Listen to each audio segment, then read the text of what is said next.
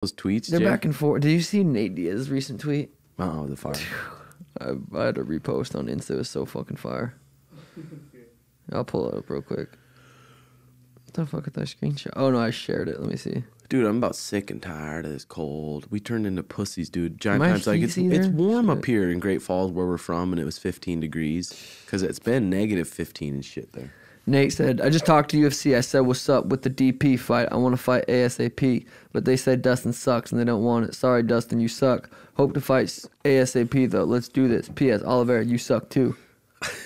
This Twitter goat, dude. His tweets are the best. They're so funny. His vlog he came out with, I watched it. It was pretty good. Oh, I didn't see it. They vlogged him and his buddy that fought on the Jake Paul card, and they had a private jet there and back, and they're partying and stuff. It looked pretty fun. Damn.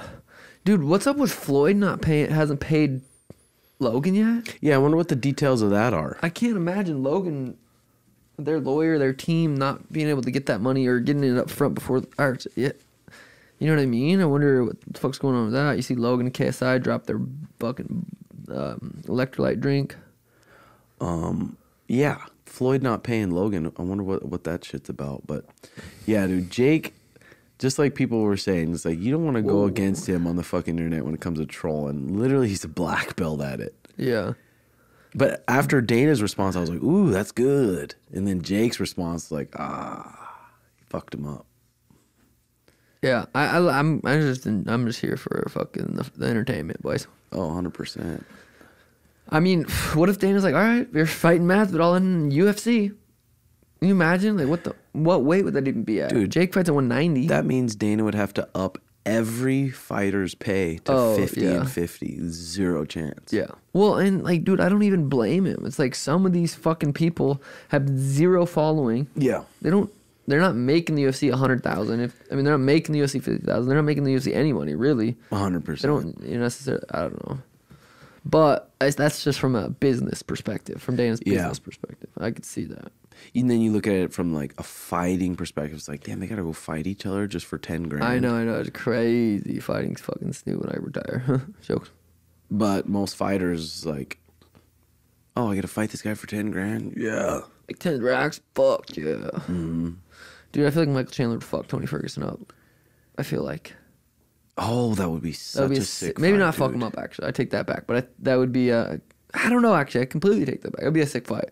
I hope it would be a sick fight. Yeah. They're trying, I suppose, to make DP versus Nate. I call him DP now. I mean Nate, boys. On UFC 271. They've never fought. Nate and DP? I call him DP. That's crazy. Him and DP have never fought, huh? But two southpaws, dude, boxing, that would be a sweet-ass fight. Dude, that would be a fucking sick fight. If they're trying to do it on UFC 271, though, I mean, that's a main event of its own. Mm-hmm. I think Warren said, are we going to Houston to watch the fights February 12th? What is February 12th? Francis and once I can train, I do not want to leave. I need to fucking grind. I need to get fucking back 100%. To the gym. I don't want to, like, after LA. Come drill tonight. No gi. You could drill with that. Fuck club someone. This thing's so hard. You could drill me. Bumping. You'd fucking fall down if I hit you with this. What's up, Sugar Squad? If you like this video, don't forget to give the video a thumbs up and click down below to check out the full episode and subscribe to be a part of the journey.